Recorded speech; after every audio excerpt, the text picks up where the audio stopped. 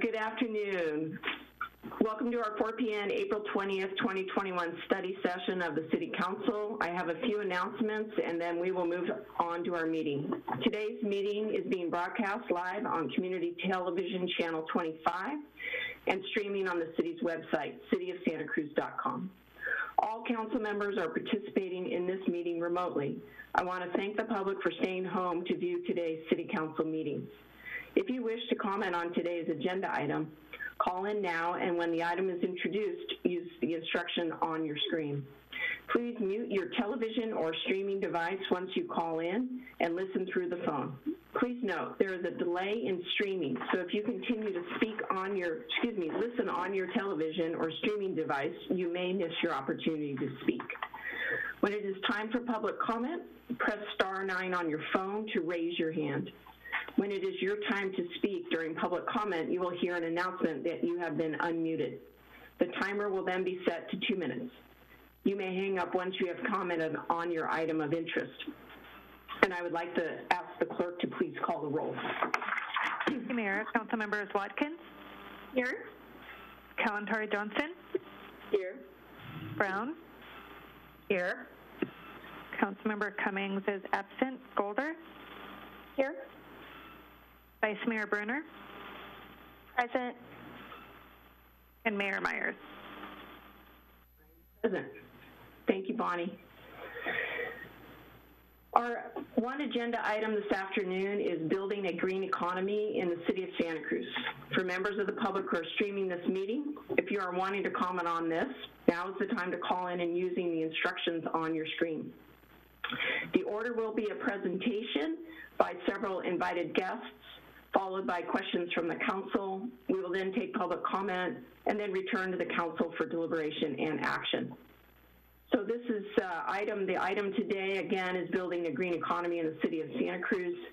Our first item will be to receive presentations from 4 leading organizations in natural environment green economy efforts. And then we will spend time scoping out as a council green economy sectors of interest for application to the city of Santa Cruz.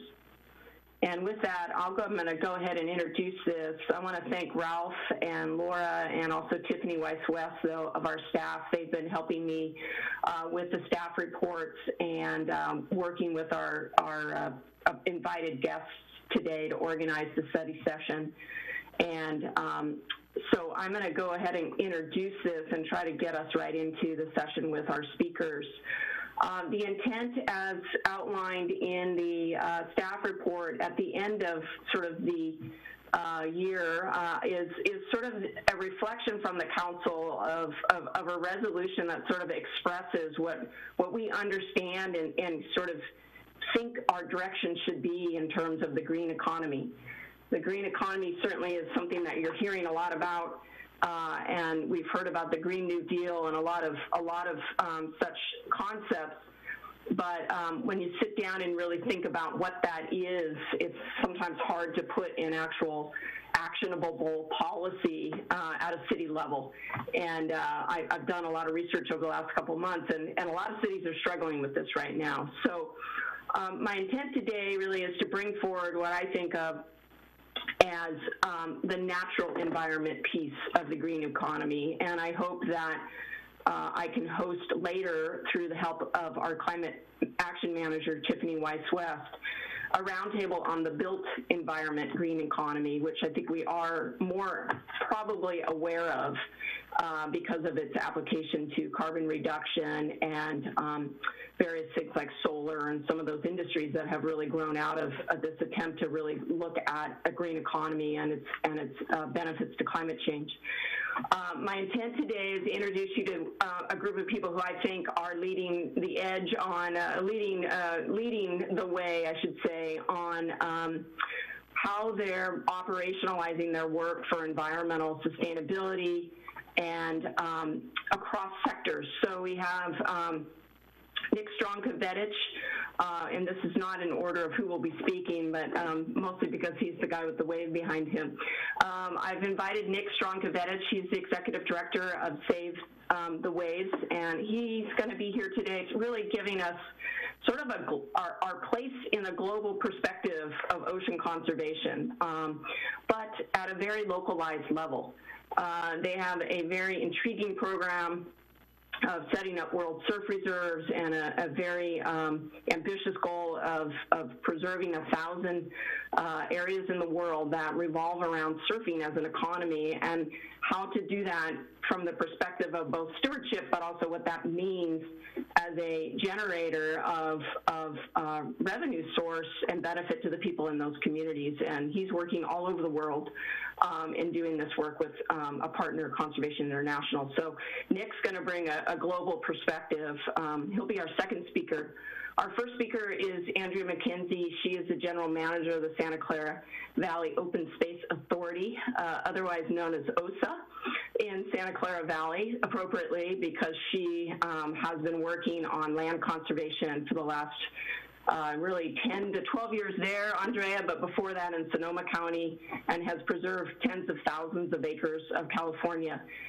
And their work is very intriguing because they have done bond revenue-driven measures, but also they're now turning their attention to not just preserving land, but actually looking at land that they've preserved and figuring out how that serves the equity goals within their communities. So Andrea will be talking a little bit about that work that they've been doing. Andrea also sits on the Bay Area. Is it Together Bay Area, Andrea? That's the new, which is a 9-county regional open space and cultural and equity-based nonprofit that looks across the regional park system in the Bay Area and looks at sharing and resource generation, and basically sort of everybody's all rowing in the same direction.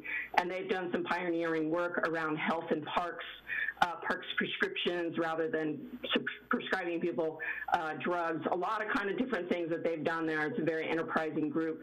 Andrea's been on their board for a long time and is a leader in the way of thinking of parks and open space as places that we all now call essential places and essential services through COVID. Next will be Reggie Knox, a longtime resident here. And Reggie is the executive director of California FarmLink. He's also a pioneer in the organic farming movement coming out of Santa Cruz, dating back 30 some odd years. And Reggie has really revolutionized his organization, California FarmLink, into a program of economic development and really utilizing the institution of farming, which unfortunately in a generational way we are losing our farmers, we're not gaining farmers. And he has revolutionized the way that small farms especially are able to sustain themselves in our urban areas, and has really, I think in a really creative way, become a community development financial institution. And he's going to speak a little bit about that investment and impact to local communities and specifically to urban areas like the city of Santa Cruz. And then finally, Bill Henry is the founding director of Groundswell Coastal Ecology. And if any of you take a walk on West Cliff Drive or spend time at Seabright Beach, you will see Bill's work and throughout the area. Bill is slowly but surely restoring all the bits and pieces of Santa Cruz that are woven into our urban parks and on our beaches. And he is the reason that we're starting to see seabirds starting to nest back on West Cliff Drive, because he's taken out the ice plant and he's put back in native plants. His focus in Lighthouse Field is sustaining the monarch butterfly habitat there through working with the Fish and Wildlife Service and state parks. And he really is, I think, the Tom Thumb of the city of Santa Cruz in his quiet way. And he's stabilizing our environment, not just for our enjoyment today, but really enjoyment of future generations. And so Bill's work is is literally on the ground, and he's the person that we see change these little changes around us. So what I've tried to do is put together a group of people that can give you that perspective of community investment, global impact, and global notice of the work in Santa Cruz, really strategic thinking about revenue measures and what those can do and how those bolster. We just finished with our Parks and Recreation study session.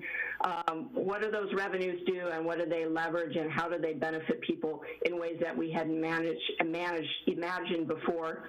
And then finally, how do we support the values that we already have in place in Santa Cruz, but that sometimes gets forgotten with our focuses on various other things as a city. But really, I think we have been part of a green economy for a long time here in Santa Cruz, for decades, but we have not called it that. So we probably need to sort of do a little bit of thinking about it, but I think we're certainly on the way and have always been on the road of a green economy in the natural environment. And so I've asked these folks to give us some short presentations. My hope is then we can have some questions with them. Depending on timing, we'll see if they're ready to bail and go take care of their families this afternoon, or if they'd like to stay with us, that's great.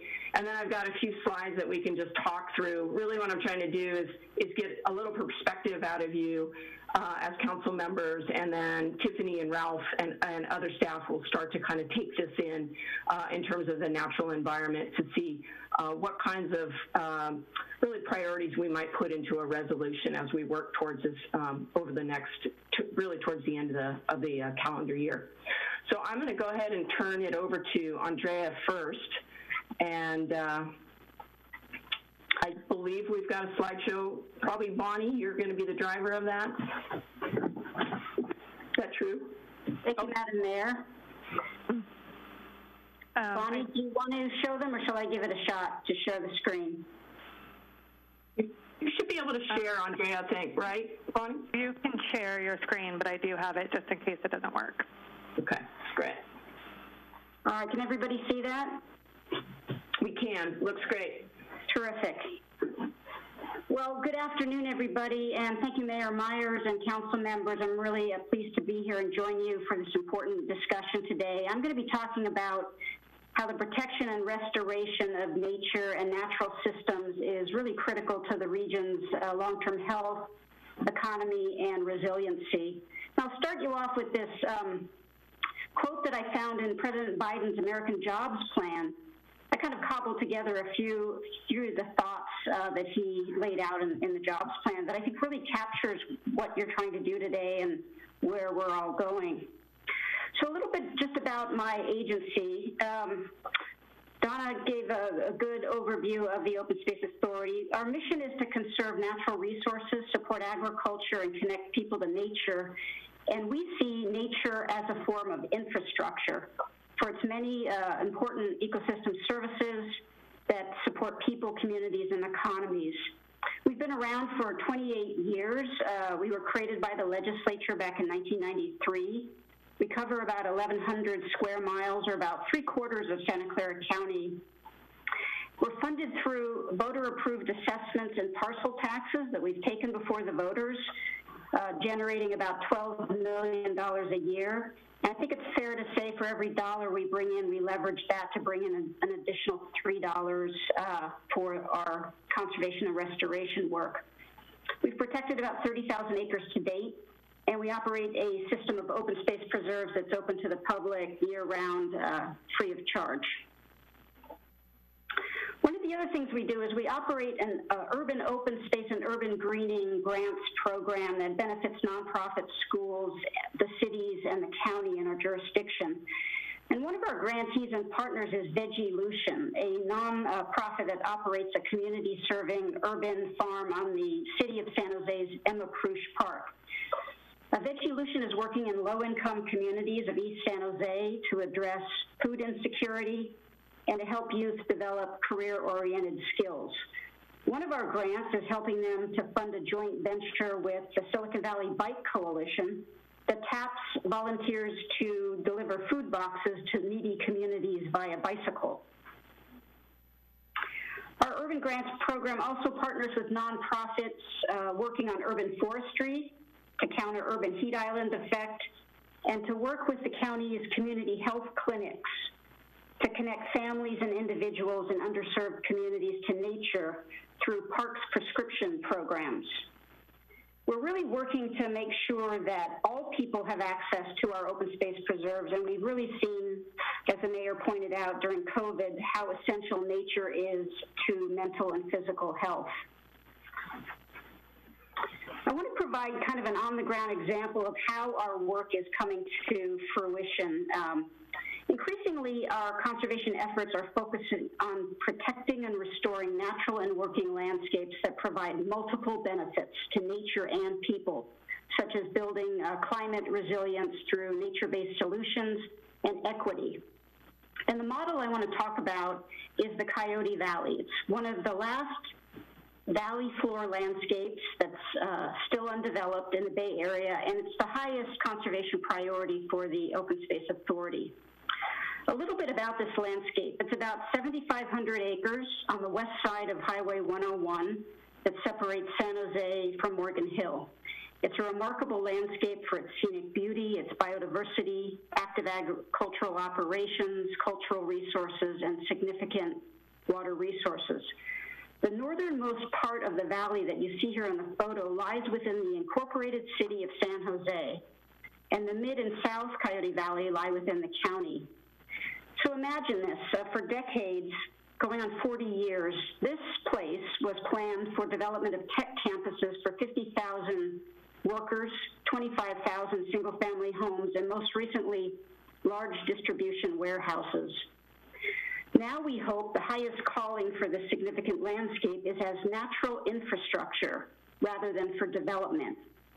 And so the city of San Jose joined forces with Peninsula Open Space Trust and the Open Space Authority in 2019 to acquire the landscape you see here in the photo, about 1,000 acres in North Coyote Valley for wildlife connectivity, water quality, and we continue to acquire additional lands to grow this conservation network. Something that really helped us along the way is we found a local legislator, Ash Kalra, who authored AB 948 in 2019, signed into law by Governor Newsom, which designates the area in the orange line there around the greater Coyote Valley, about 17,500 acres, as a landscape of statewide significance. And by doing this, it makes us eligible for bond funds, grant funds through the state of California. So through both outright acquisition, policy, and legislation, our goal is that Coyote Valley becomes a national model or state and national model for ecosystem services and nature-based solutions to climate change, in line with Governor Newsom and President Biden's recent executive orders to protect 30% of the lands and waters of the state and nation by 2030. One of the primary reasons this valley is so unique and important is because it provides the vital land bridge or corridor for wildlife moving between the Santa Cruz Mountains and the Diablo Range, and it's rich in biodiversity. In the north portion of the Coyote Valley lies the Laguna Seca. It's the largest freshwater wetland in the South Bay. It has tremendous importance to wildlife for migrating birds, groundwater-dependent ecosystems, but it also plays an important role in stormwater capture and natural flood management, which benefits the downstream communities of San Jose. It holds the last undeveloped floodplains, about 2,500 acres upstream of San Jose, and contains the confluence of two creeks. This photo really shows the benefit of Coyote Valley's natural floodplains for community resilience. You can see it acting here like a giant sponge to capture and slow stormwaters and also recharge our groundwater aquifers. Why is that so important? Well, in 2017, a catastrophic flood hit downtown San Jose along the Coyote Creek that caused evacuation of 14,000 people and over $100 million of damage, mostly in low-income communities. So keeping natural floodplains undeveloped upstream reduces the impact of flooding, which is only going to become more important in the future. This became the key to the partnership with the City of San Jose. In 2018, they put a $650 million infrastructure bond before the voters and allocated $50 million of that amount to preserve open space lands in North Coyote Valley as natural infrastructure. About 60% of the lands in Coyote Valley are still in some kind of ag production. And as the mayor talked about a minute ago, it's hard to stay in agriculture. High land values, costs of water, development threats, and other challenges next to the 10th largest city in the U.S. are making it harder and harder to stay in agriculture.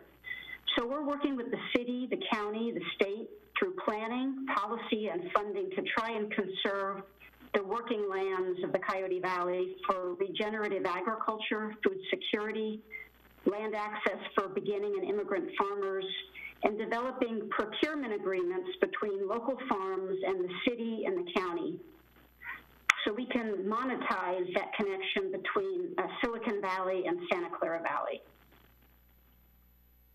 This summer, we're going to kick off a 3-year, multi-million-dollar master planning effort for Coyote Valley that will be holistic in nature. It's going to integrate wildlife connectivity, water resources, climate-smart agriculture, equitable public access, and eco and agritourism. I have a thought that Coyote Valley could be that location just off of Highway 101 to attract economic development opportunities that support nature-based and agriculturally based tourism, recreation, education, and green jobs training. And so speaking of green jobs, we have an ongoing partnership with San Jose Conservation Corps. We employ their crews to perform land stewardship, trail construction, and other projects on our preserved lands. We get a lot of bang for the buck by working with the Corps, job training, education, and career pathways. We've just started an intern pilot program with CECES that will start this summer to support workforce development, with the idea that once they graduate, they will be eligible for future jobs with the Open Space Authority. And then building on that, we're in the ideation stage to create a Coyote Valley Climate Resilience and Stewardship Corps that would hopefully be linked to President Biden and Governor Newsom's Climate Corps, where we employ youth from disadvantaged communities and local tribes to train the next generation of environmental stewards, using Coyote Valley as an outdoor lab and training ground. One of the other things that makes this so intriguing is that we have a community college, Gavilan Community College, and IBM, that both have campuses located in the North Coyote Valley, and we could work with them. The mayor mentioned I sit on the board of Together Bay Area, and they produced a Green Jobs report in 2020, conducting a survey of their public park, water agency, nonprofit, and tribal members across the 10-county Bay Area, including Santa Cruz. And they were really looking to understand how environmentally related work contributes to the regional jobs market, and how sustained investment in nature-based industries can support regional job growth and provide multiple benefits to communities, nature, and the economy. So they looked at job opportunities in outdoor education, stewardship, capital projects, wildfire resilience, sea level rise, and flood protection, and found that we could generate 10,500 jobs by advancing 620 ready-to-go projects over those 10 Bay Area counties over the next 2 years. And so the report really recommends integrating climate and equity considerations in infrastructure investments with a special focus on under-resourced communities. We also work to shape policy, planning, and legislation at the local, state, and federal level, where we're prioritizing working lands for climate resilience, water resources, healthy soils and food systems, and equity rather than development. We teamed up with the county a few years ago to produce the Santa Clara Valley Ag Plan that looks at slowing the loss of farmlands to development as a climate change mitigation and greenhouse gas reduction strategy. We're also working with the cities and the county to integrate nature-based solutions into city and county climate action plans, including Climate Smart San Jose and the Santa Clara County's Office of Sustainability. We're working with Regional Transportation Agency, VTA, to mitigate the loss of agricultural lands to highway and expressway projects. And we're working with the City of San Jose to update their general plan 4-year review to change the land use designations from industrial commercial in Coyote Valley to open space agriculture, and help realize our conservation vision in Coyote Valley and shift that landscape into a nature-based economy. And finally, we're working with our partners and representatives in Sacramento to support various state bills that are supportive of agriculture for food security, climate resilience, ecosystem services, and jobs, green jobs. And that includes Robert Rivas's AB 125. There's a $3 billion bond to support regional and more equitable agricultural systems. AB 30, which improves access to nature for all, with an emphasis on disadvantaged communities. And of course, the respective Senate and Assembly climate bonds. So I want to thank you for your time, council members and Mayor Myers, and I hope some of what I've talked about today will get some ideas and creative juices flowing, and I'm looking forward to any conversations that you would like to have. So thanks very much. Thank you. Thank you very much, Andrea. We'll hold all our questions maybe till everybody's presentations have gone through, and then we can just, again, have a conversation after this. Next, I wanted to introduce Nick Stronkovich. He's the Chief Executive Officer of the Save the Waves Coalition. Nick, Great. welcome. Thank you so much. And he is a resident of the city of Santa Cruz. Oh, wait, I'm sorry. Thank you so much, Mayor Myers. I get too colloquial around here, so I apologize for that. And thank you, all council members, for the time and the opportunity today. I'm going to share my screen, or at least attempt to.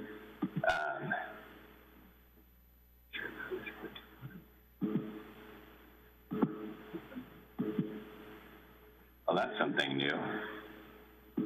Oops. You practice this so that it can go wrong when you're doing it in real time. There we go. Great. So like Donna said, I'm the CEO of Save the Waves Coalition. We are an NGO based in Santa Cruz, and we do local work in Santa Cruz, but we're really quite international in our work. We work in about 12 different countries. In fact, the Zoom that I leaped over from to be on here was talking to people in Fiji on the ground. So to give you an idea of a couple places that we work. But really, our whole mission is to protect surf ecosystems around the globe. We really came up with a new category of what we're protecting, but I think anybody that's spent a lot of time in Santa Cruz can really understand what this means by surf ecosystems. And really, it's sort of the kind of these three elements that come together around a breaking and rideable wave. You have geophysical properties that make a place really unique, that create a breaking wave. That's the bathymetry, that's the coastal geography, geomorphology. And I think Santa Cruz is unlike any other place in the world when it comes to that, because we're blessed with, I think, 26 different surf breaks, individual surf breaks between the east side and the west side. So that's a pretty significant sort of anomaly when it comes to coastal geography. But we also know, being here, that the biological component of those systems is just as important. We have these healthy and thriving, we're mostly healthy and thriving kelp forests.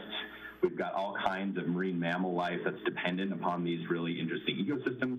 And then we've got watersheds that have made these waves, but also are really important for the terrestrial life that depends on these places. So I think the third component that, again, is at the core of Santa Cruz is the socioeconomic component of the surf ecosystem. So the culture that's sprung up that's unique to the place, that's dependent on the place itself, the economy that I'll talk more about that's dependent on that place, and then really the human well-being. We all know during the pandemic that surfing and the ocean was a lifeline for people that otherwise would really have had a hard time over the last year. And more than just Santa Cruz found out about that. So there's a lot of people from a lot of places that came and visited here because of that well-being. And so again, the surf ecosystem, our whole mission is to protect these places that are the places themselves, the plants and animals, and the people.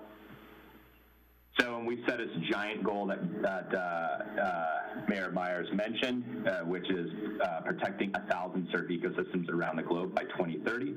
So we're supporting the 30 by 30 goals that have been set forth by the state and federal policy, as well as these international agreements where everybody's sort of pulling in this direction. And so really, what does it look like if we're truly effective in doing completing this goal? Our theory of change really says if we have a mobilized constituency of people that care about a place, we have effective stewardship of that place, and we have some sort of legal or voluntary protected areas, that actually creates the recipe for long-term healthy protected surf ecosystems. And I think that we have that in Santa Cruz. I think one important component of our work is we don't do anything alone. I can't think of one project that we've ever done where it's just been Save the Waves did this project and we declared victory and it was great. We do everything in coalition. So we build coalitions to solve these problems and build coalitions to tackle sort of the protect, steward, and defend strategies. So these are our 3 strategies: protect, steward, and defend. Again, creation of voluntary and legally protected areas. So I'll talk about our more voluntary ones, which are World Surfing Reserves, but we also have a series of legally protected areas that we're creating largely outside of the U.S. That are called Surf Protected Area Networks. So we're working in Mexico, we're working in Chile, we're working in Indonesia. We just started working in the Azores and the Maldives. We're working in a number of other places that are coming up as well, Costa Rica. And part and parcel of this is due to the partnerships that we formed. So Donna mentioned a large strategic partnership with Conservation International. Again, we have a number of smaller partners in each of these places as well, and it goes back to the coalition aspect of what we do. And I'll talk more about the World Surfing Reserves in detail, but that's the other component of this strategy. So stewardship is another really important component, as we mentioned. This is sort of a technology platform in the form of our mobile app, and then projects that we do when you can't legislate against something or create laws or a protected area around things like non-point source water quality contamination, like we saw at Cowles, or this happens to be a shipwreck in Mexico off the island of Isla Todos Santos. So sometimes you just need people to maintain and steward a place. You don't need to legislate something or create a protected area framework. And a really good example of this locally that I think has been, an enormous source of pride for us and something personally that was really important to me was the Clean Cowles. Council member Terrasas a few years ago launched the Cowles Working Group, and that was one of the more effective coalitions we've ever collaborated in. We took Cowles as a group, and with tons of investment from city staff of time and resources, and the council, obviously, and then our other community partners of folks like at the county, Surf Rider, Sierra Club, we all pulled together in one direction to take Cowles bacteria contaminations way down, really understand the problem, and really communicate to the public what it is. And I remember, 10 years ago, you didn't want to touch Cowles with your foot, and now I feel like that stigma's gone, and the data are continued to improve. There's still work to be done, but it's just an example of sort of how we do stewardship. And then we defend. We launch popular campaigns sometimes when there's a massive threat to a surf ecosystem, or more increasingly in favor of increased legal protection for these places around the world. We sort of support a lot of this work with the economic viewpoint. We don't think we can just tell everybody about how great surfing is and it'll automatically protect itself, and we think that there's really benefits to more than the surfing community. So part of this is really using a hook and using the love and passion of the surfing community to have broad scale benefits for the rest of the community as well. So getting to most of the pertinent discussion today, kind of our biggest and most well-known program is the World Surfing Reserves.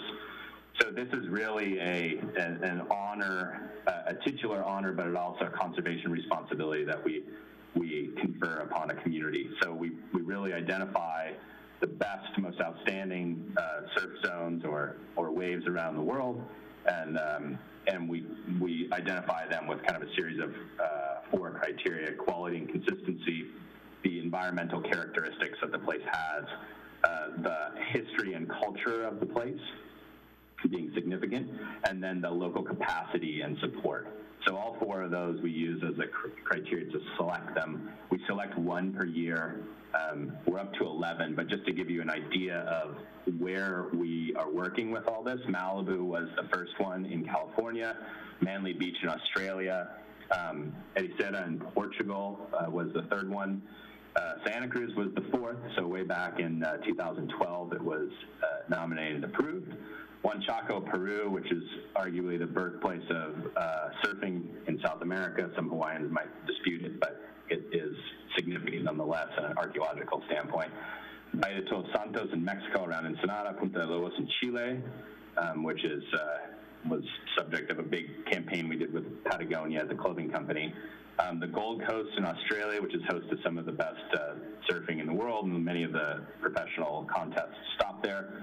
Guarda do Ambaú in Brazil, and then the latest ones were Noosa in Queensland and Playa Hermosa in Costa Rica. And so I think what I want to kind of embed today is that surfing as a resource and waves as a resource is something that Santa Cruz has in spades, that we probably do not link up enough with the economic development and the economic potential. It's not to say we can get a bunch more people here and monetize it, but I think there's a way that we can think a little bit more strategically about it, because, again, in terms of green infrastructure, it's something that you don't have to maintain. All you have to do is not screw up the perfect waves that we have here. And I think the second point that I want to make is that the World Surfing Reserve is a tidal and an economic driver around the world that people use, and significant amounts of tourism resources go to support this, and we don't really utilize it in Santa Cruz in any sort of meaningful way. And so I think, again, my object here today is to just show that we have these resources here that we can take advantage of and really make it work. So just to give you an example of the profile of this program when we get outside of Santa Cruz, it's really a big deal. So this is a recent tweet by the Costa Rican president, Carlos Alvarado Quesada, about the World Surfing Reserve being selected in Playa Hermosa. So he basically said, Playa Hermosa, Garabito, and Punta Arenas, it was the next World Surfing Reserve. It's the first in Central America, and it's this huge honor. So again, this is the president of Costa Rica we're talking about here. Similarly, in the Gold Coast, we have the Premier of Queensland, Anastasia Palaszczuk there, Rabbit Bartholomew, who's the 1977, I think, world champion and a huge legend in the surfing world, current World Surf League commentator, and then Mick DeBrenny, who is the Minister of Sport for Queensland, all there at the dedication. Right now, Queensland state legislature is taking up legislation about how to legally protect this, what they call surf amenity of the World Surfing Reserve. They take it very, very seriously there. It's the de facto body, the World Surfing Reserve Committee there is the de facto body that advises the Council of the Gold Coast. And again, it's a very huge deal. You drive along the highway and it says, "Welcome to Gold Coast, Australia's second World Surfing Reserve," like giant sign on the highway. So, and then the third one that I wanted to show, which we'll see if this works in my tech world, this is from Ericeira in Portugal, and this is their Surf Interpretation Center that is really, truly mind-blowing. So this is, the municipality received about €360,000 grant to build this interpretation center, and what they've done with it is very, very cool, and can be a bit of a, just another thing that some of the other communities have done. So it shows their entire coastline, how the waves affect it, what the different swell directions are, what happens with the wind and tide, and it's all very interactive to understand that surf ecosystem. And they designated a whole component, like there's an entire building here in Ericeira that's designated to this interpretation center. So it's just another thing out there that some of the other communities have done. I wanted to similarly paint a picture here of the economic impact of surf tourism. This is globally, but this is a recent study that just came out by Dr. Jess Ponting and Leon Mock that looked at the pre-COVID baselines of surf tourism and had a couple of different, they surveyed about 2,000 people, a little over 2,000 people, and really found that the surf tourism expenditure could be between 31 and 64 billion dollars globally, and that surfers are willing to pay for more sustainable tourism. We've also found, we've done a series of these, what we call surfonomic studies to figure out what the actual ecological economic value of a surf spot is. And one of the studies we did, for example, in a place called Uluwatu in Bali, it was projected that it generates, just one spot generates $35 million of economic activity, and that left out real estate, jobs, and a number of other things. We haven't been able to do this study in Santa Cruz yet, but I think post-COVID, it's something that would be very, very interesting to see how it's changed and how it has grown in COVID, because I know during the pandemic, the surf economy has done nothing but go up. And so this is something we want to be able to understand a bit better. We've had UCLA actually build us out an entire methodology. It looks at jobs, looks at travel costs and travel expenditure, and looks at the sort of like housing valuation that surfing actually contributes, because we can measure that. So I think what the picture, again, that I wanted to paint is I think there's a real opportunity here for our community to not create something new, but utilize in a bit more of a strategic way for us to really be able to, that what makes our community our community. I think one historic kind of study one historic story that's really important is that Santa Cruz was the first place where surfing left its native Hawaiian roots. It's the first time it became international. It's the first time it became an international sport way back in 1885, right? And I think that Santa Cruz has also been a leader when it comes to doing really cutting-edge things around the environment and the economy. I think about companies like Odwalla starting here, or the organic food movement really starting here. I think we have the ability to show the rest of the world that we're really leaders, and that we can listen to the community and the grassroots of what we can do in terms of the economy, but support what is already here and sustain what is already here. And that's what I think is really cool about the opportunity that's coming up. There's a few different things that we need to be able to manage around our surf resources. There's some big challenges that we're going to have to take on, such as climate change, and that's probably the biggest threat to what we have now. So how we respond to that is really important. And I think as Save the Waves, again, we're here as a coalition. All we want to be able to do is help leverage the resources that are here and help leverage our network to support Santa Cruz. Because, again, a thing I learned a long time ago, it doesn't matter if you fly around the world and you save other people's places. If you're not doing it in your own backyard, it doesn't really matter. So for us, this is our backyard, and this is where it starts. So thank you guys for the time. We'll take questions after, and I just really appreciate everybody's interest and time. Thank you. Thank you, Nick. Next, I'll have Reggie Knox queue up here. And as I mentioned, Reggie Knox is a long time resident and the executive director of California Farm Link since 2011. As I mentioned, he's just brought a whole level of creativity about food security across the region, and his work is really inspiring. So, Reggie, thank you for being here today with us. And we Do you want Bonnie to run your slideshow, Reggie, or do you want to try? That would be great. Yeah. Okay. I'm one of you. I'm like you, Reggie. I'm like someone else run it. I can never do it. Thank you. And I'll just say next when I'm ready for you. Thank you so much, Bonnie. And thank you, Mayor Myers and council members. Great to be here. So fascinating to listen to these illustrious speakers. And Nick, thanks for queuing me up there with the comment about Santa Cruz as an early center for organic agriculture. And I think, you know, my thesis today really kind of builds on that. And we were one of the first states with our own Organic Food Act starting in 1979, and the organic food movement was developing during the 70s before that, right here in the Monterey Bay area and in Santa Cruz County.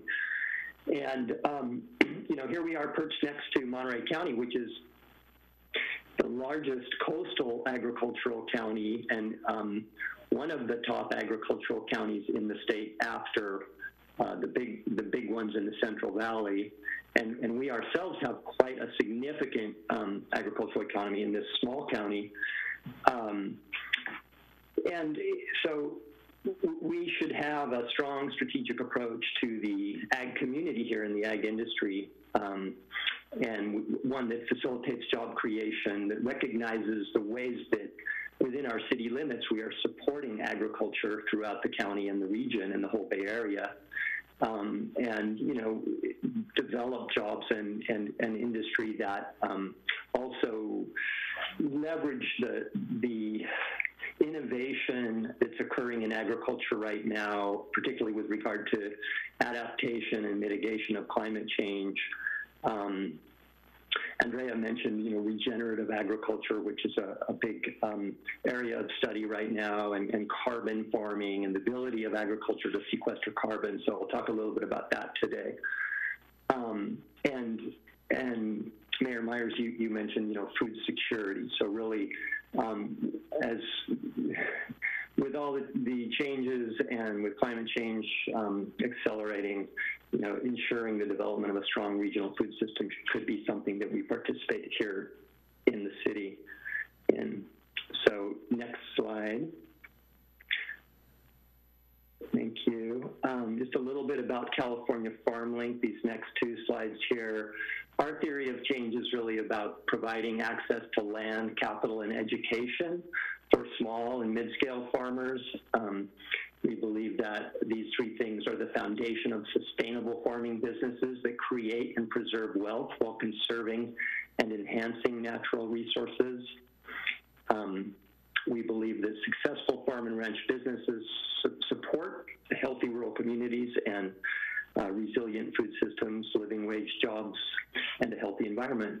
And we deliberately direct the resources of California Farm Link and the opportunities and services that we provide to farmers of color and women and members of groups that have historically been denied equal access to land, capital, and education.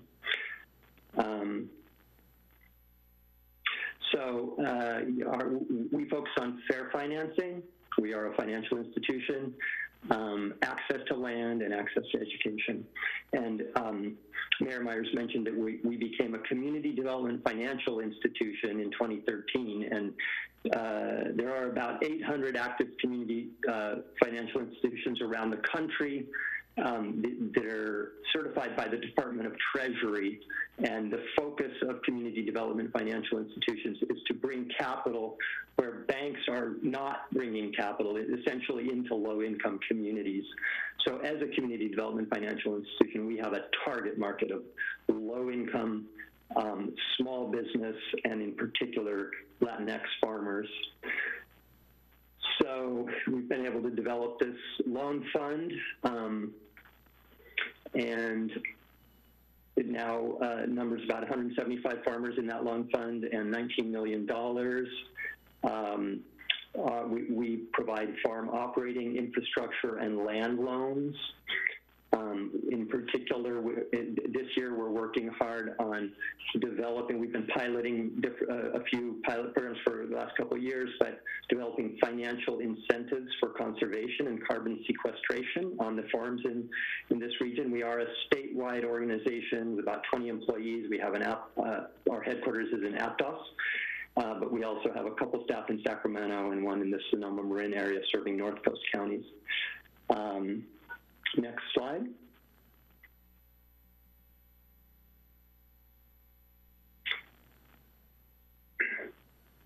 Let's see. On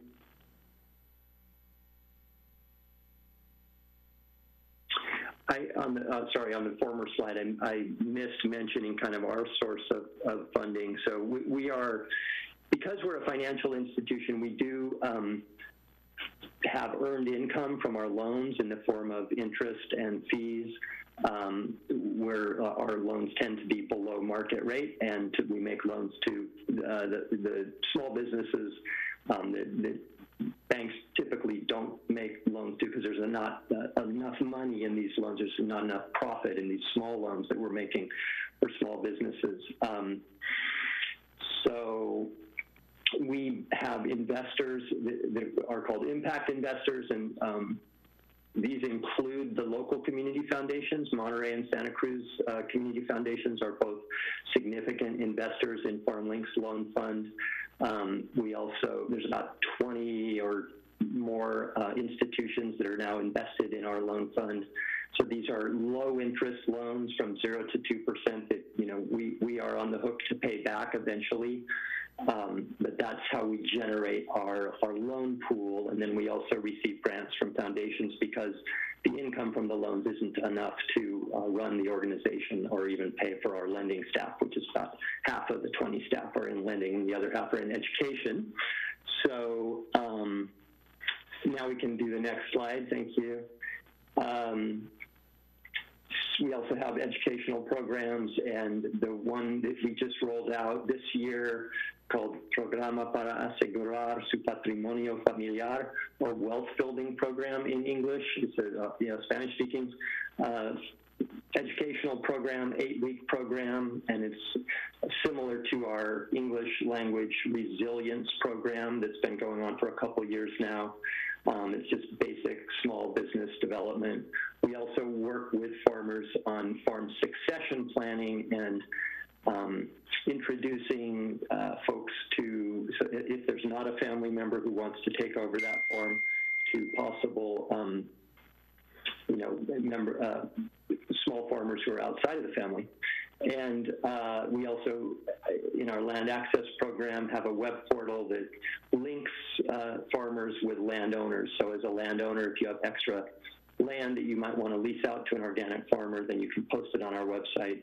And then we provide a lot of leasing support because most of our farmers are leasing land. But since we've developed this ability to make farm mortgages, and we've done about 30 of them now, we've been able to help a number of small farmers initially develop a lease, often with an option to purchase or a first right of refusal, and then turn that into a land purchase.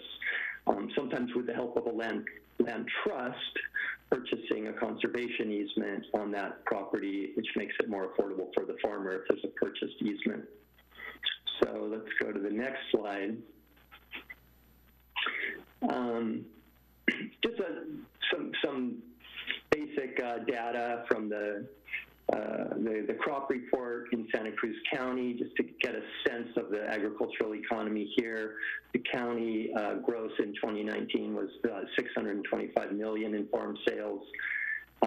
We have 625 farms on 63,000 acres, and the median farm size is 10 acres. So what I wanted to impress on you here was that most of the farms are small farms, and very few of them are the larger farms. And you can see in Monterey County, $4.4 billion. This is a very large agricultural county, fourth or fifth in the state, with twice as many farms, more than twice as many farms, and a major agricultural industry, of course, within the city of Salinas, and quite a bit in Watsonville, since the Pajaro Valley is kind of the center of our agriculture.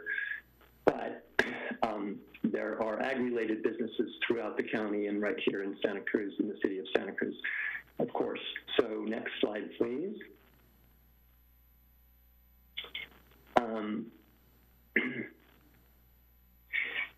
Just a little more about the crops here. We all are familiar with strawberries, which is the largest in terms of dollar volume in the county, and 60% if you include raspberries and blackberries of all the crop value.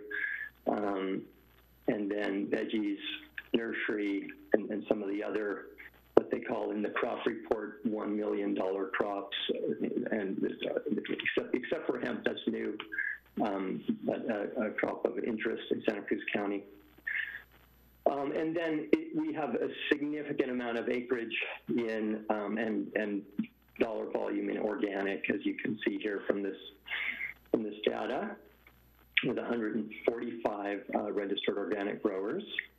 And then I just did looking at a little bit of looking around at some of the reports on jobs in Santa Cruz County. If I got any of this wrong, please correct me. But I was trying to get some data on active farm jobs, which the EDD says number 5,500 in the county. But then the Workforce Development Board showed 11,350 ag and food jobs. There are a lot of corollary jobs for agriculture, distribution, aggregation, cooling, inputs, manufacturing, processing, et cetera. So I think it would be interesting to do a more comprehensive look at, what are the businesses in Santa Cruz that are engaged in supporting the agricultural sector, and how can we leverage the ag economy in Santa Cruz for green job creation here. And next slide.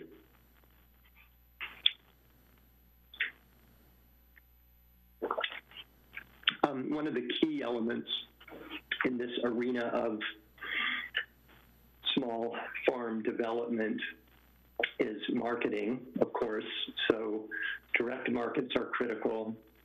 The Farmers Market Association here in Santa Cruz plays a very important role in helping small farmers to get started, as do the other farmers markets around the Monterey Bay area and on the peninsula.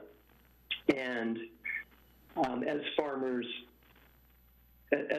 grow, they often get to the point where if they're going to stay in business, they're moving on to other distribution channels. And one important institution in northern Monterey County is Coke Farm, which is a distributor that supports many of the Latinx farmers that we work with our loan program and our education programs. And many of these farmers are former farm workers, of course. And there's a lot of emphasis on the development of food hubs, sort of new distribution models for aggregation of product from small farms in a region. So that would be something to look at here. I have a slide that we'll see in a minute about the wealth of organic farms that are on the North Coast area and even in Bonnie Doon and all around Santa Cruz, right up to the city limits, essentially, there are farms that could benefit from, marketing food hubs. These can sometimes are organized as farmer co-ops. That might be something to look at for the future. I know there's been a lot of support for the Farmers Market Association,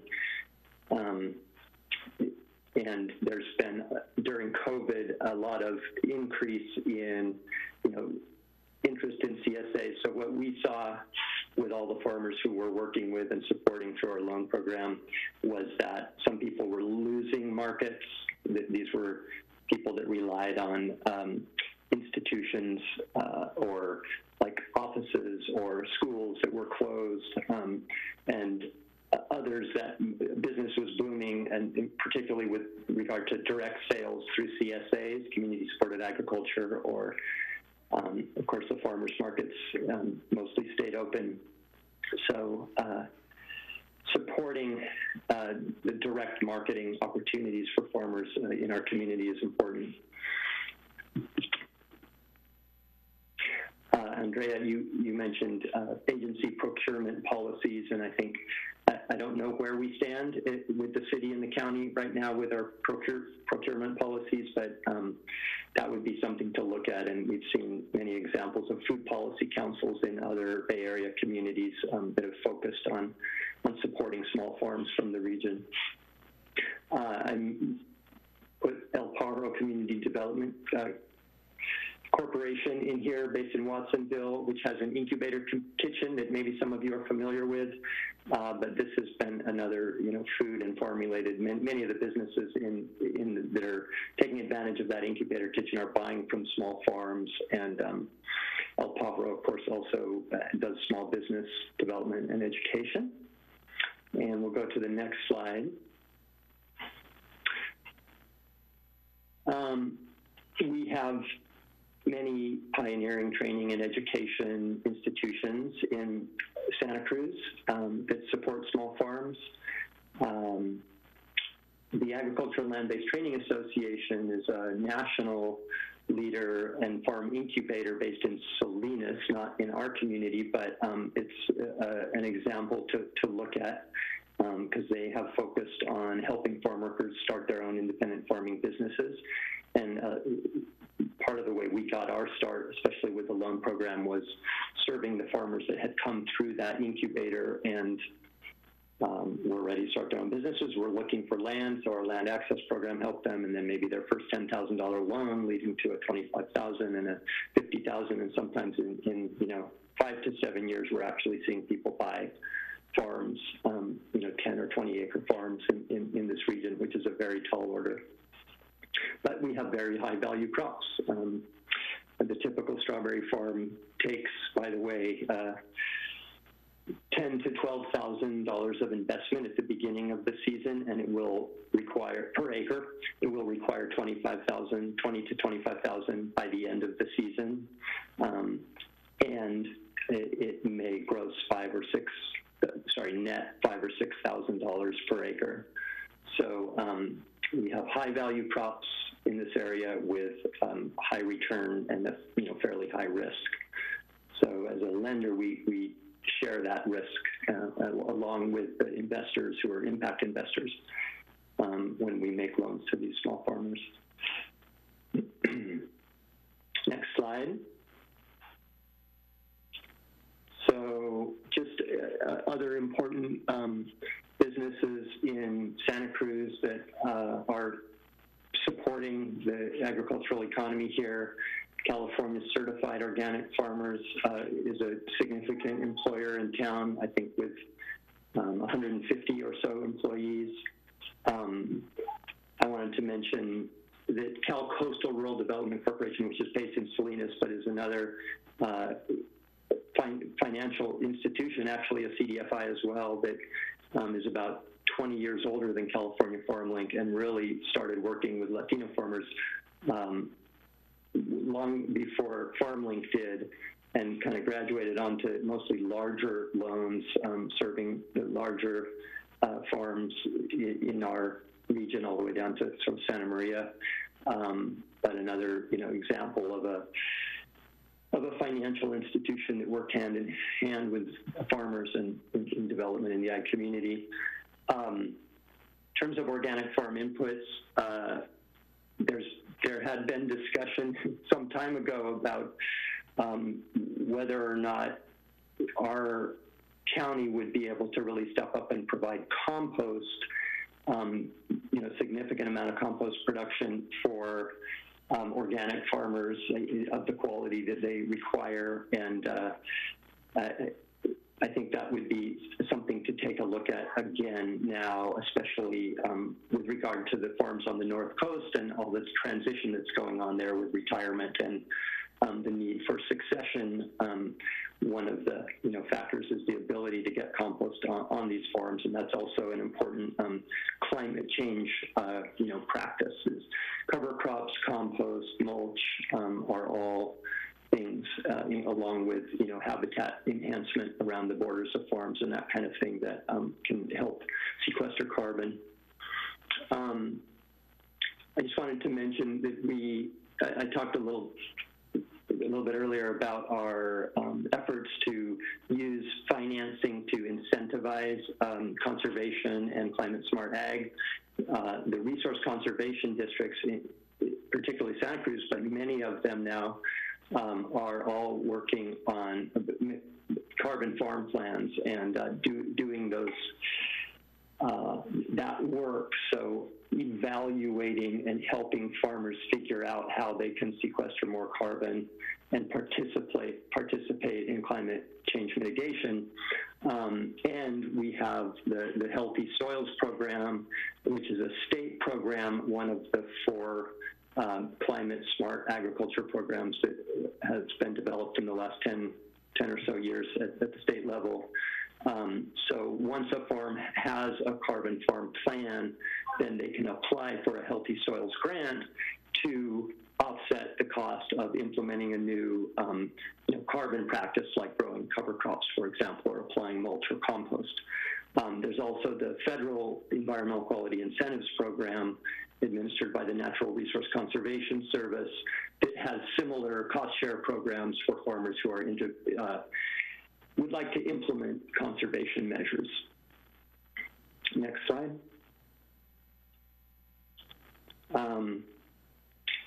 So I just have a list here of some of the interesting local, some of the areas within the city limits that have hosted farms over many years, and other sort of community garden examples and that kind of thing.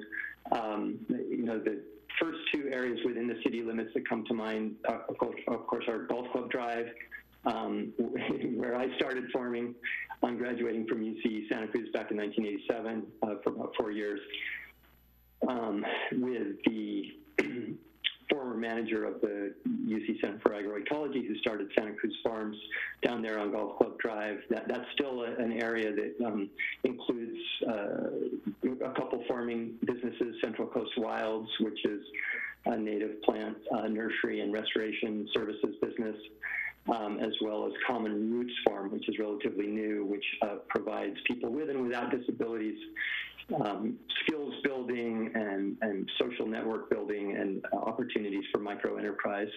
So some interesting projects still going on down there on Golf Club Drive to pay attention to. And then, of course, historic organic farming leases on Ocean Street Extension. And then the Younger Ranch, which is just outside the city limits to the north, a couple hundred acres on that first Marine Terrace. It has historically been in Brussels sprouts, but there's interesting opportunities there now.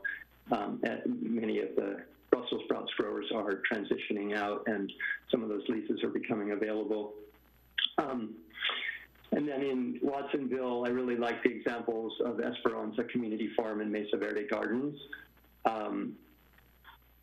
Some of the same people are involved in both. Mesa Verde Gardens I think they have, last time I checked, which was a while ago, but they had 8 sites, I believe, that were basically providing community gardening spots near low-income communities for people to grow their own food. And Esperanza Community Farm is developing a CSA and providing work opportunities for folks and distribution of CSA products at affordable prices into low-income communities. And I was involved in the 90s in a study that we did in the Watsonville city limits called the Pajaro Valley Futures Project, where it was an infill study essentially, and we looked at all of the vacant parcels within the city limits at that time, and thought about and hired economists to look at what the possibilities were for agriculture-related development on these parcels. And the idea was that this would be an alternative to sprawling out onto some of the farmland there. And that kind of led to the Action Palborough Group, and eventually the urban growth boundary that is getting ready to reach its 20-year limit soon. But there's been an urban growth boundary around Watsonville to protect farmland for the last 20 years, and we'll see what happens there. And then I love the example that Andrea provided for Coyote Valley, so don't have to say anything more about that. One more slide here.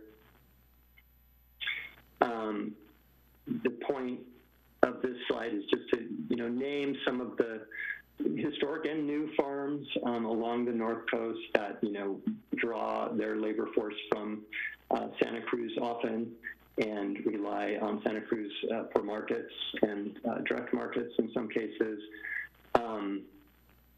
And there are some serious limiting factors to agriculture in the North Coast, not the least of which is affordable housing for labor and water. But as I mentioned, a number of leases of some of the conventional Brussels sprouts farms and some of the organic farms that have been around for 30 years now are turning over, and there's a question as to whether these will be able to continue as organic farms, given particularly the housing issue right now.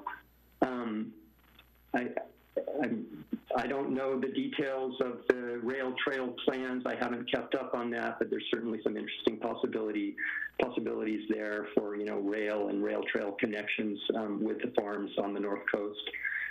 So let's see. Yeah, I think one more slide just to wrap up. In conclusion, I'll just say I really hope that we can leverage our agricultural economy to create jobs in the city, and it may be time to do a more detailed study of what the sustainable agricultural economy looks like now and what are the opportunities for the city to take part in it. Thank you.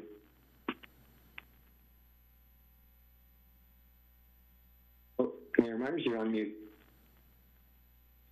Thanks, Reggie, very much. And I know I'm probably testing our council members a little bit here. If you do need to get up and run to the restroom, we were in session since 2, so please feel free to dip out here. But I want to introduce Bill Henry.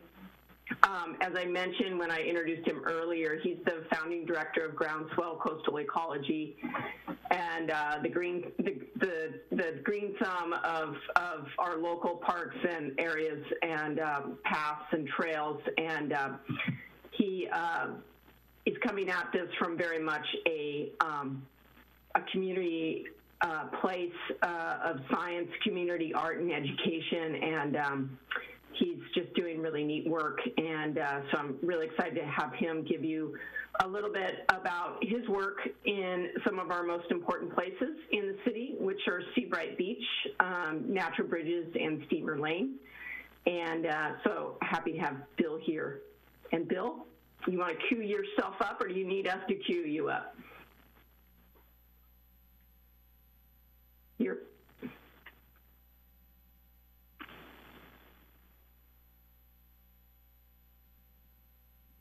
There we go. Thank you all. Thank you, Mayor Myers and council members. I appreciate it. Just had to shut down the piano practice going on behind me here. So yeah, it's an honor to be with everybody here talking about doing good things across the landscape. It's so exciting to, get to spend time with everybody that's, we're all on the same team trying to build a better place.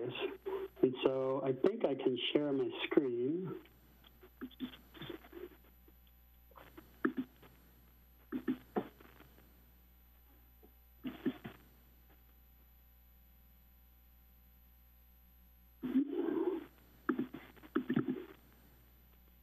There we go.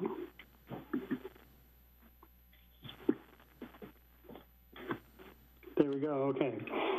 So yeah, I'm Bill Henry. I'm with Groundswell Coastal Ecology. We are pretty different than most of the organizations here today. We're very small. We've been around since about 2015, and what we really focus on is building better places for nature and people. And what I think a big part of the goal of our organization is get that interaction going, because today with the lives we live, there oftentimes just a lack of that hands-on, that tactile, that interaction that inspires us. And there's a big opportunity, I feel, to do that across the landscape. And so one of the ways we do this is by trying to work towards thriving natural ecosystems that are connected to vibrant communities through the hands-on stewardship. And that's the key component is, you know, as primates, we live by doing a large part. And so having that tactile, that interaction, that smell, that taste, that touch, that hear, that acoustical connection to our environment is really important to us as we've evolved over time. So in Santa Cruz, we're pretty fortunate here, right? I mean, we're endowed with incredible natural resources, and we're at the very head of the Monterey Bay, at the head of the indentation along our coast. That's one of the most highly productive marine ecosystems in the world. And in addition to that, we have these rich agricultural lands, forests, and abundant open space and open coastline. And these are all attributes that bring us and many millions of people here every year to enjoy this and to be inspired by that interaction. And that is something that, you know, I think it creates these feelings of introspection, and it's pretty well studied, the interaction between people and nature. And we know that it creates, you know, a sense of creativity. And there have been some really neat studies done on that. And I think there's no fault of that in Santa Cruz, and perhaps that's in part why we are such a stronghold of creativity, and a lot of really unique innovations have come out of Santa Cruz. And I'm really interested in seeing how we can make that go forward with building a green economy, because I think the opportunity is there. We have all the components, right? Even just who we have here today. And so where we are, we have many challenges too. And I think addressing these challenges is an opportunity for building a green economy here. And I'm going to go into kind of three of the primary challenges I think that we have, and then maybe talk about some opportunities there. The first would be coastal adaptation. You know, with sea level rise, frequency and intensity of storms, we have a threat along our coast, especially in the areas that we've built up on and we're experiencing coastal squeeze.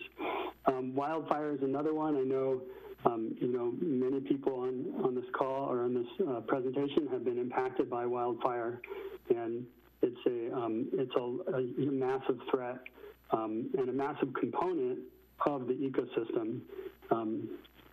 And then water security. You know, we've just gone into a water shortage of stage 1 here, and so that's another big issue, but also an opportunity, I feel like, for when we're talking about building the green economy, for building towards resiliency across these three things. And the other thing that it kind of comes into play is some other stressors that compound everything. And, you know, obviously we're all well aware of how intense visitorship has gotten. And it's something we all support. We want people to have those interactions between, you know, the natural environment, to be inspired. But we've hit this, I think, almost this tipping point of where the sustainability, the balance of access and resource, we need to perhaps invest some energy and some funding in a way to make it sustainable. Homelessness is another issue that really is compounded. Is compounded by some of these other stressors. Like below, down on the right, that's a camper on the King Tide at the base of the Santa Cruz Wharf. And then we run into this thing that, you know, unlike many communities in the Silicon Valley, we have a much lower tax base, so that makes it more challenging for us to implement solutions. And so we need to find solutions to, to the primary challenges, but also to accommodate some of these additional stressors. So I'm going to start with coastal resilience, and we are so lucky to have many practitioners of, building more resilient coasts in amongst our ranks. And, I know, Tiffany, you're on the call, and you've been a really incredible leader in pushing forward things like the Resilient Coast Initiative and the West Cliff Adaptation and Management Plan and the Beaches Plan that are going into our LCP, our local coastal plan, that will help dictate that next generation of coasts going forward. And there are several opportunities here. And we were fortunate to be a part of that, along with Central Coast Wetlands Group and Integral Corp, and a number of partners that worked on that product. So one of the things that this allows us to look towards doing, the thinking about how we adapt our coast, one of the primary, I think, methodologies that we're going to be able to implement is building living shorelines. And up on the upper right here is our restoration project we have at Seabright Beach, and you can see here this king tide and large swell. You can see how the foredune and the back dune is absorbing the waves here. And so that's one thing that we've really worked on doing is, figuring out ways where we can make our coastline more resilient to rising seas and large swell and increased storm intensity and frequency.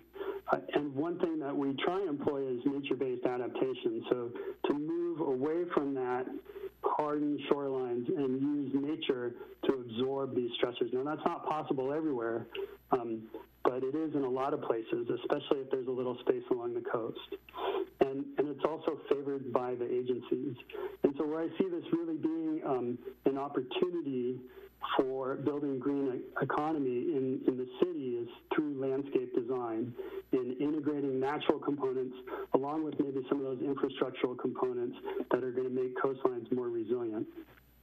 Another important component is building habitat. So, by adding natural elements such as plants, you can change the structure of how sand dunes function by their roots, and the different species penetrate the sand in different ways, and so you can make dunes more stable by choosing your plant palette, but also by animals and by enhancing habitat for animals. And one of the ways that we can do this is by using specially designed infrastructure or specially designed elements that are incorporated into the infrastructure. And so this is really kind of tweaking nature a little bit with our human side, our ingenuity, to make it more kind of porous, so to speak, to nature. And in the center here down below is Oikonos is a nonprofit locally that does work with nest modules, and they've been working on Año Nuevo. And then on the right are these seabird nesting ledges, and these are some of the recommendations that we've integrated into the West Cliff plan that will go into the LCP to integrate this kind of habitat along our coast. As it retreats and as maybe we harden, we soften at the same time. Down below are some techniques in the bottom right of basically increasing rugosity in coastal structures. And so if you do have to harden, how can you soften that hardness? And this is a way of doing it by, creating man-made tide pools, creating shelves for limpets to hide under or abalone. And then also for building habitat for people. On the bottom left is an image of Pleasure Point seawall, and I'm sure you're all well familiar with this. And that was kind of like the first really more integrated seawall that we had in Santa Cruz. And there's a lot of room for improvement here, but a couple of things that they did were create places that people can spend time along our coast. And so it's not all vertical, right? There's some horizontal built into the vertical. And these kind of elements make it more porous to people and give people opportunities. And then I also wanted to add in the fact of art into living shorelines. And I think that we have a real opportunity to engage artists in this build-out. If you look at, for instance, the Pleasure Point seawall, that layout or the end product does not really fit with the look and feel of the Purísima formation that is along this section of coast. And so I feel like by engaging artists to try and mimic nature in these layouts, we can integrate a look and feel across the landscape that goes along with kind of our ecological identity or our sense of place, it's all being Santa Cruzans along the Monterey Bay. The next thing I wanted to talk about was wildfire. And we here have a big opportunity for forest management and building healthy forests. I know we have limited amounts of, intact forest on city properties, but we do have some places where there is forest, and then also within the private sector in the city limits. And so ways that I feel like we can help manage this is through timber harvest and working with Big Creek, for instance, who are pioneers in sustainable forestry and local, and have businesses and employ people locally in their operations. Another one is through fuels reduction, and these are a couple. That's like a brontosaurus, basically, is a big excavator with a mastigator, and these are how we start building like fuel breaks across the landscape. And then below is a grinder, so a mulcher. But the fuels reduction is a really important component at strategic places, and there's a big, I think, opening here, again, for integrating technology into this. We haven't even started. I think that, the dawn of the robot forest managers it's going to happen. It's really going to happen. And at the scale of problems that we have with our forests right now, these are going to be huge players in allowing us to kind of reboot our forest towards a sustainable and resilient direction. And then the big elephant in the closet here is prescribed burns. And if we were to think about a single restoration tool that we have in our tool set along in the Santa Cruz Mountains, it's going to be prescribed burns, because this whole landscape used to burn regularly and often. And to give an example of kind of how far we are behind on this, I was speaking with BLM the other day. The Central Coast Office manages 300,000 acres. Last year they were able to burn 300 acres. So that gives you an idea. And all of this stuff would, at any one given point in time, maybe like 80,000 of those acres would burn annually. And so we are really far behind in prescribed burns. And there's a big an opportunity here to work with regional organizations and to use larger entities than the city to help spread their knowledge. So the Santa Cruz District of State Parks they're an amazing entity. They have great resource managers, and they've been doing prescribed fire for many, many years. And so they can provide education that will allow groups to burn either on their own lands or in partnership with entities like CAL FIRE or prescribed or local fire councils. And then there's also the newly formed Central Coast Prescribed Burn Association. And so this is an entity that's actually providing outreach and engagement and training to individuals right now to use prescribed fire on the landscape. And then within the concept of prescribed fire, within the thought of rebooting our forests, making them more healthy, and creating transitioning from this carbon sequestration more to like a nuts and berries and fruits, which supports and bulbs, which supports greater biodiversity and makes forests a better place to be in.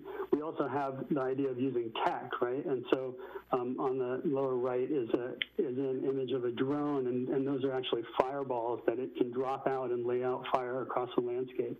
And again, I think we're working with companies that are doing this kind of thing in Santa Cruz, integrating technology with land stewardship and land management is really, from what I can tell, we're not going to do it all by hand. I mean, during the fire, a group of us from Davenport got together and we said, we're going to go stop the fire.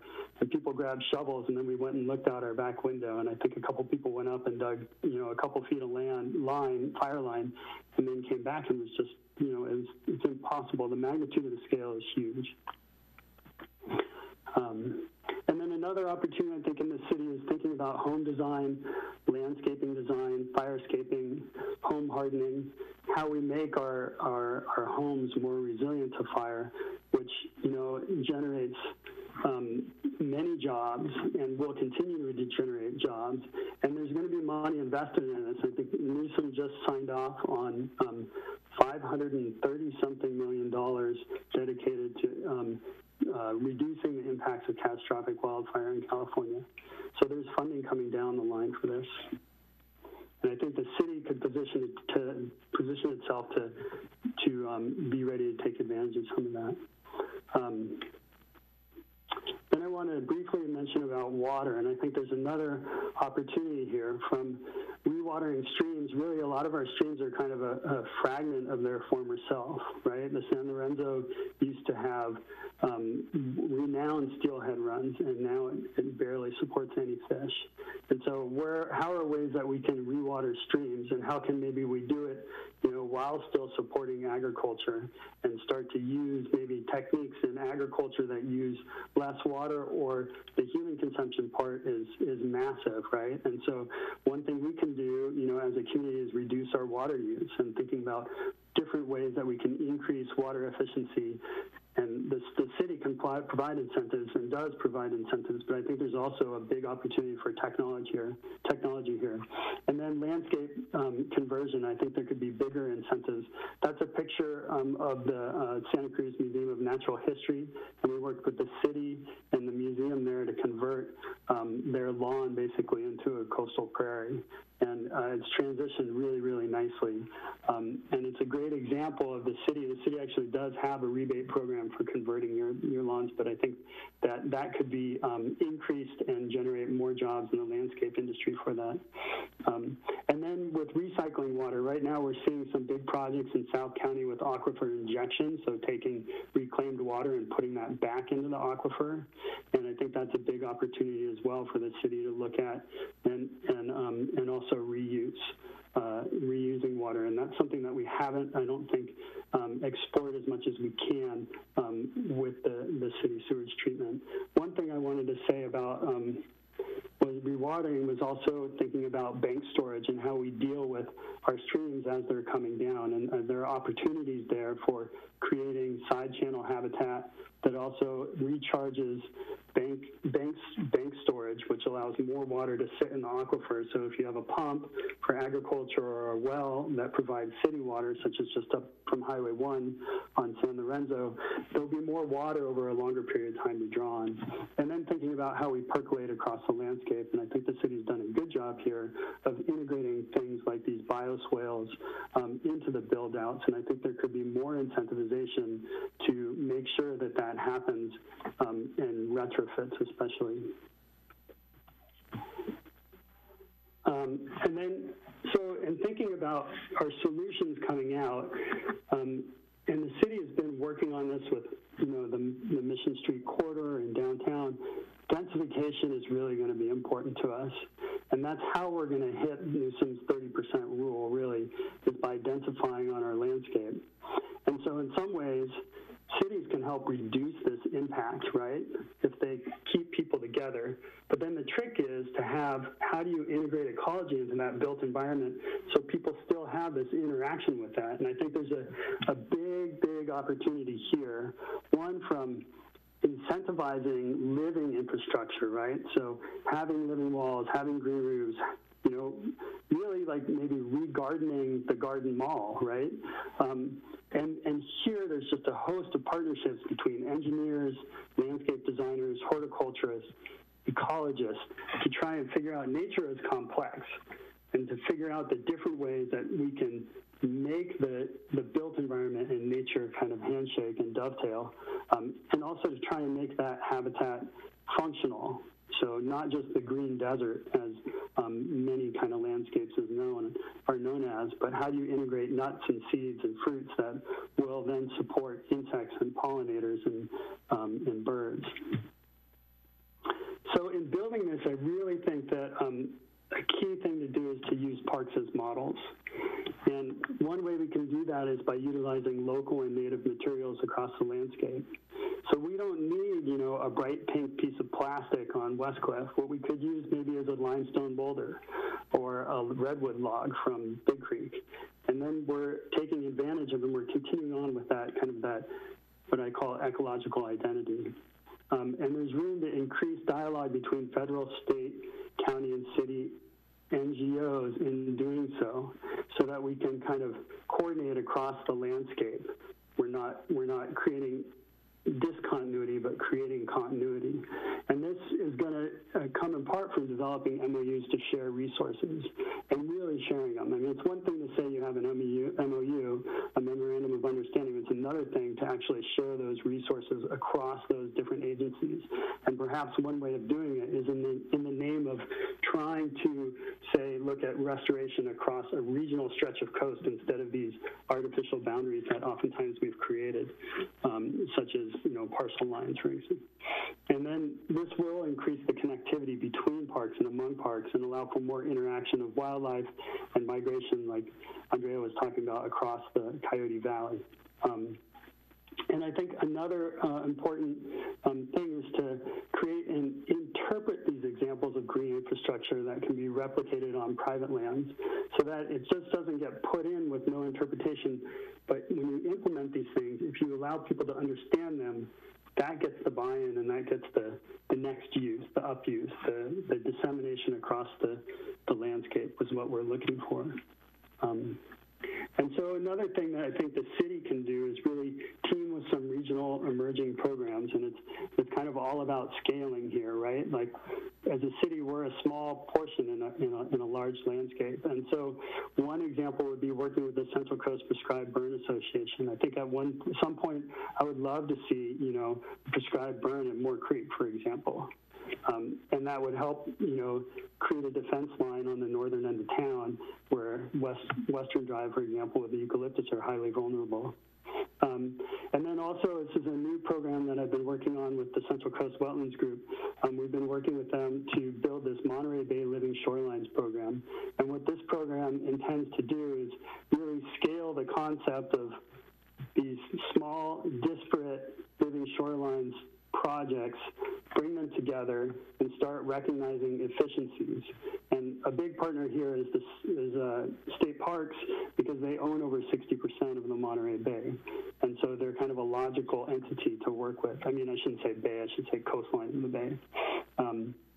But the Living Shorelines program really seeks to increase connectivity between the different projects, help prioritize them, make sure that we're prioritizing from a needs basis. So are we working at the coastal access points that serve people that need it most, such as the disadvantaged communities in the center part of the day?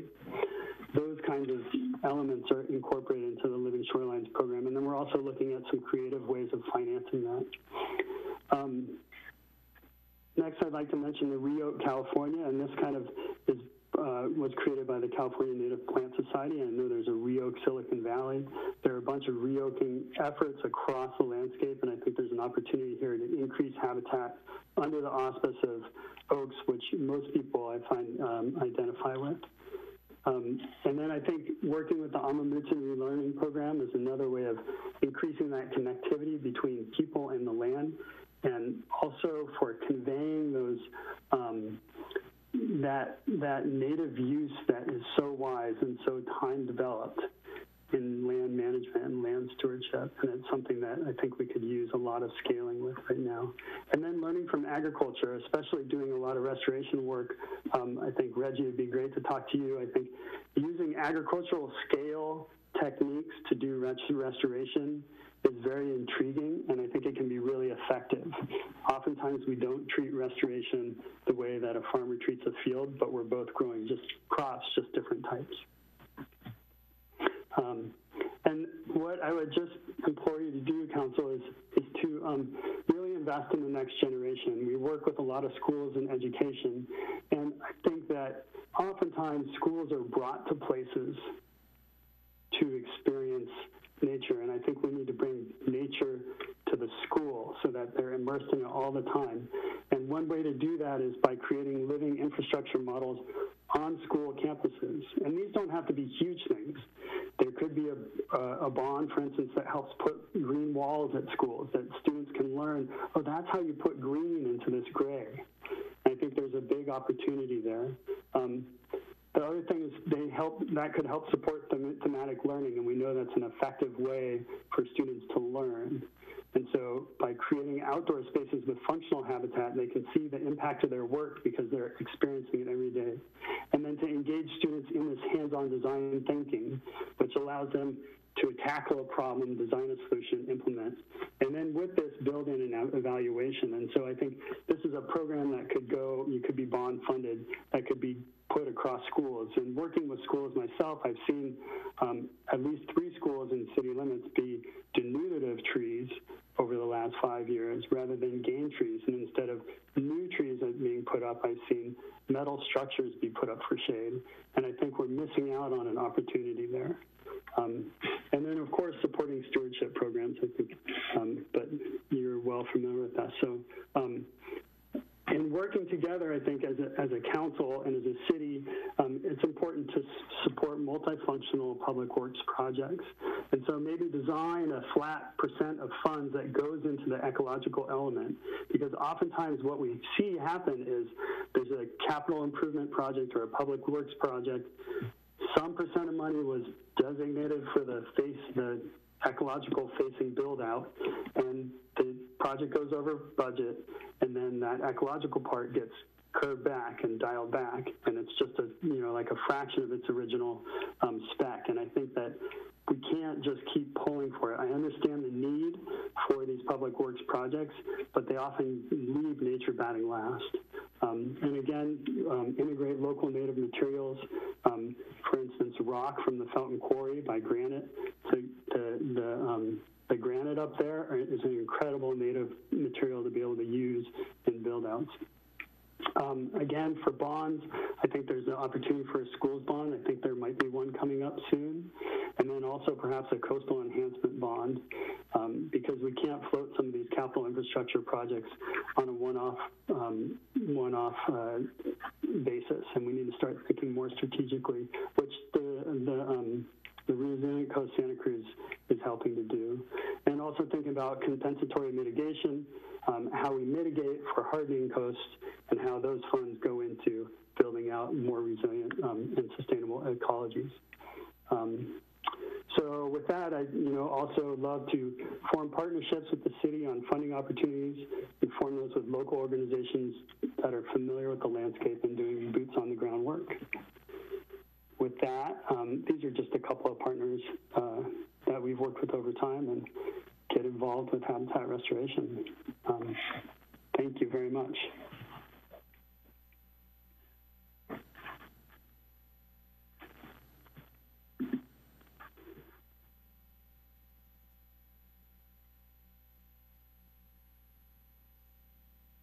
Donna, I think you're muted. I wanted to thank our speakers today. Again, 3 of these organizations are right here in your hometown, in the town that we are governing. Very inspiring work they're doing globally, statewide. And then Andrea's work really just is, an example of a partnership with a city that really has looked at opportunities that really have made meaningful impact to community and residents, local food security, things like that, that really, job training, the ways that we can think about really what we have here, which when I started to kind of think about who should speak, I realized that in many ways, we sort of do have ecotopia here. I don't know if any of you read that book in the late 80s, but it's this concept, and it's really the forethought of many of the people who really sat in these chairs before us, who put together our greenbelt that surrounds our city. Very few cities in the United States have a greenbelt that literally surrounds their community, and the benefits of that kind of thinking that dates back 30 years, literally. We're living with those benefits, but we're also having to acknowledge that stewardship is really important, as we heard from our Parks Department just a few hours ago. So we are pretty close to time. I want to just let the council know sort of the next steps. I would love to work with a subcommittee on sort of working out a set of principles around a resolution. And I have not had enough time to really think my way through about what exactly that subcommittee will do, but I think it is engaging with some of these partners that we have. And I'll put more together about that and work with staff on getting that together in the next month or so. But really what I think I wanted to accomplish today was, again, to give you this perspective of this green economy that we do have here, and really kind of light a little bit of creativity in your minds, and look at these opportunities as things that we probably don't think this way when we go to the farmer's market every week, that we actually literally have one of the largest urban agriculture areas literally in the U.S. I did a lot of research. I mean, we have 60 acres of farmland in the city of Santa Cruz. We have about 115 neighborhood garden plots that are already available to our community members. So what are the kinds of things we could do? What are the kinds of opportunities? You know, most of the work with green jobs is going to be blue-collar jobs. They're not going to require a 4-year college degree or a PhD or any of those other things that some families just can't do for their kids. So, you know, how do we work with the Workforce Development Board? How do we get involved with Cabrillo College? How do we work from the County Office of Education all the way up, bringing these blue-collar jobs into the green economy? These are the people that we do see, you know, who have chosen to go into those industries rather than maybe, you know, pursue academia or have the resource to go to college, you know, get a college degree. So I think we want to, those are the kinds of perspectives that I'm hoping to bring, and I will put a note out to council to create a subcommittee to work on these ideas with, again, the goal of some kind of a resolution that can be incorporated into Tiffany's work as she does the Climate Action Plan update, as well as just a statement that reflects on the health and all policy already, but also cements these things together in our interim recovery plan. We do have a few minutes, and I know it's been a long day, and it's been an emotional day for everybody, I think. But I'm happy if the panel would be willing for 10 minutes if anyone has any questions, and if not, that's okay tonight. But I mostly want to just give everybody a big thank you. You guys are amazing. You're doing amazing work. It's very inspiring what you're doing. I will open up to council to see if we do have questions, and then I do see one member of the public who does want to speak to us for public comment. So I'll just ask if council members have any questions or comments tonight to our speakers. And I've jammed a lot into a short period of time. So, Councilmember Brown. Hi, yes, thank you so much for being here. I have a million questions for all of you, but I don't want to take the time for that at the moment, but I just wanted to say I really appreciate you being here and sharing your amazing work, some of which I'm more familiar with than others. Hi, Reggie. It's been a while, but good to see you, and everybody. You know, just thinking about as we move forward, how it is that we bring your expertise and the people you collaborate with really into this process as we explore and make decisions and strategize. So I hope you'll stick with us for the longer haul, and just really appreciate you being here. Great. Thank you, Councilmember Brown. Councilmember Watkins. Thank you. Thank you all so much for your time today. I also really want to acknowledge you, Mayor Myers, for making this a priority for our discussions as we're moving forward, particularly at this unique time with recovery planning and just the prospects of such accelerated movement in these areas. And I also know in-house we have really incredible resources, and I know Tiffany Wise-West is here on the call as well. And just really, you know, I'm all in. I think this has to be the way that we go, for sure. And there's such just a potential for infusion of tech and jobs and future and equity and sustainability, collaboration, the whole nine. So whatever it takes, I hope that we don't lose momentum, and I'll leave it at that, because I think we could have probably had a study session on each and every single one of the things that you presented on this evening. So thank you so much for volunteering your time, but more importantly for the work that you do. Thank you, Councilmember. Councilmember Kalantari-Johnson. Yes, I also wanted to just convey my gratitude for this study session, for all the work that you do, and for bringing it to our attention. A lot of questions and a lot of areas of excitement, so hopefully to be continued. I'm really, really and particularly excited to see how we can integrate our youth and educating our youth and building workforce development back into elementary, middle, and high school. Thank you guys so much. Thank you, Councilmember. And Vice Mayor Brunner. Thank you so much, Mayor Myers, and thank you to the 4 speakers. What a wonderful presentation. I learned a lot, and I have a lot of questions. I'm hoping to continue the discussions and the connection and to continue the engagement in the process of decisions going forward from this group. And also, my question is, can you share your slide presentations with us? Thank you. Thank you, Vice Mayor. Councilmember Golder.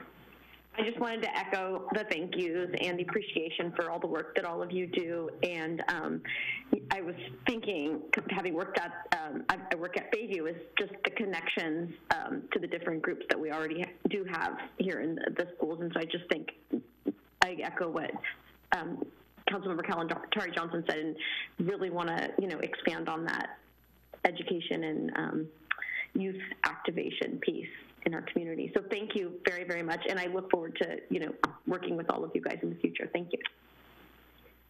Yeah, so next steps, what I'll be doing is I'll put a note out to everybody. Would love to have at least a subcommittee get formed. I'm hoping to pull on some of these folks, maybe not sitting here for 2 hours with us every time, but again, pulling on these folks and then working with Tiffany and her expertise in what I call the built environment, and really kind of wrapping this into sort of this two-faced opportunity, the yin and the yang of really what we have here. And I think Bill's reflection on just the way that creative people gravitate to this space, to Santa Cruz, and people who think creatively and are literally working in, you know, a dozen countries and sitting in their office over in the, you know, in the church at the you know, at the circle. These are things we just don't know about each other, and we have this wonderful network of people who are really very creatively acknowledging the importance of nature in our community and in our town. And, you know, again, people who were thinking this way dozens of years ago, and we're all living because of those benefits. But then people like Reggie who are really saying that, you know, and Andrea saying that, you know, having local food systems right next door, right down on your block, you know, available to all ages, available and affordable, but also, more importantly, getting that training to be successful at that endeavor. You know, that's the piece that where we take this into workforce training and into job opportunities. I think we heard, you know, between these organizations, we have, you know, a number, you know, close to at least 100 jobs created just by these organizations within our community. So that's not an insignificant amount of jobs, and I think it's a sector we can continue to grow, and we can be thoughtful about how we think about deploying our city resources. So. I just am, again, really thankful for everybody's time. I want to, again, thank the speakers, friends, and colleagues, and we'll pull on them a lot in ruminating on this, but determined to try to put something together that we as a city can be proud of in the next year. So thank you again. I'm going to take it out to public comment and we will have more conversations. So Andrea, Bill, Nick, I'm looking at you guys on the Hollywood Squares, and Reggie, thank you so much. Really appreciate the time this afternoon. You guys are true leaders. And thank you guys. Thank you. You never get a thank you. It's so much tireless, thankless work. You guys have other jobs too. We deserve to thank you guys because you go through a lot for our community. So thank you guys. Absolutely. Second that. Thanks, you guys. I'm going to bring it out to public comment now with 2 minutes left to go. And good night, those folks who did join us and the speakers. And I'm going to go ahead and take this out for public comment. And I see that we have someone named Steve. Go ahead, Steve. You should be able to unmute and address. This will be for the item on the agenda tonight, which is building a green economy for Santa Cruz. Yes, thank you, Mayor Myers. Can you hear me? Yes, we can. I'm wondering if it's possible to multitask and promote green jobs while reducing the risk of a suburban forest fire inside the Santa Cruz city limits? That's a good question. That will be something we look at. I think Mr. Henry was sort of alluding to some of those things. So, Steve, thank you. We typically don't do dialogue back and forth in public comments, but we will certainly record that comment as something to consider during our consideration for the upcoming resolution that we'll bring back. And there will be, again, more council action on that later in the year. So thank you. And my follow-up question is, and you don't have to respond, I'm just looking, are you willing to support a video project that encourages kids to pursue the green careers that will help us address this trillion-dollar issue? Thank you. Are there any? I'll be in touch. Okay. Think about Are there any other members of the public who would like to speak to this item this evening? Please press *9 on your phone, and you will be, that will raise your hand. Any other callers that would like to speak at this time? Okay. Well, again, thank you, everyone, and we are now adjourned. Have a good evening. Thanks again. Good night. Thanks, y'all. Bye, everyone. Bye. Thanks. Thank you.